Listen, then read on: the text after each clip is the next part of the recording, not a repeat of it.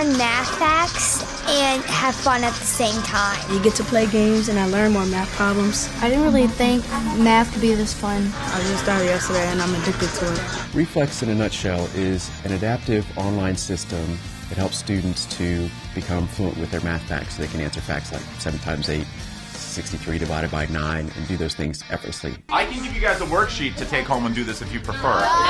You know, we're kind of treading water if the kids come in without their multiplication facts, because we're trying to teach them geometry and, you know, early steps of algebra, all of which include using those math facts. Unlike something like a worksheet, Reflex adapts to exactly what your kids know. It knows exactly which facts you're fluent with, exactly which facts you're not fluent with, exactly which facts you're becoming fluent with, and can develop the perfect practice regimen for those facts. Oh, he's following. He's following me. What I've seen that's different about Reflex is that their attention span is much longer. The game being tailored specifically to their ability level and allowing them some success early on is hugely important. Yes! We've made Reflex game-based, so kids will want to play. There's a lot of fun games. They can earn tokens for their effort and progress in the system, and generally feel motivated and have fun being successful in that.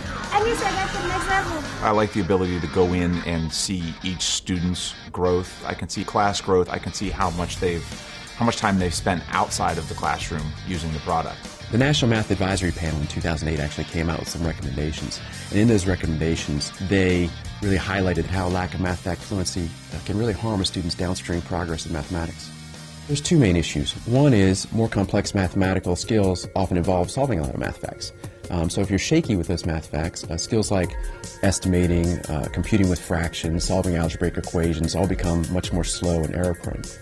Second, maybe more importantly, research shows that a lack of math fact fluency doesn't just make you slower and less accurate with new skills. It really can make it harder to learn the new skills in the first place. You see, as human beings, our working memory is very limited. We can only work with so much information at a time before our brains get overloaded.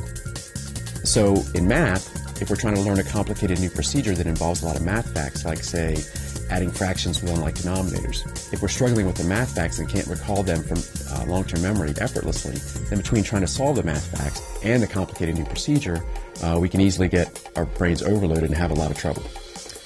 If, on the other hand, we can recall those facts quickly and effortlessly from long-term memory, then we can concentrate all of our working memory on the new skill, and our chances of success really go up.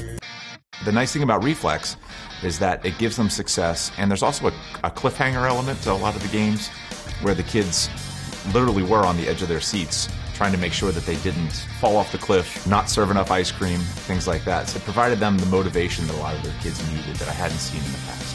Fun. Creative. Awesome. Awesome and fantastic. Outstanding. Amazing. Helpful. Cool. And then I win.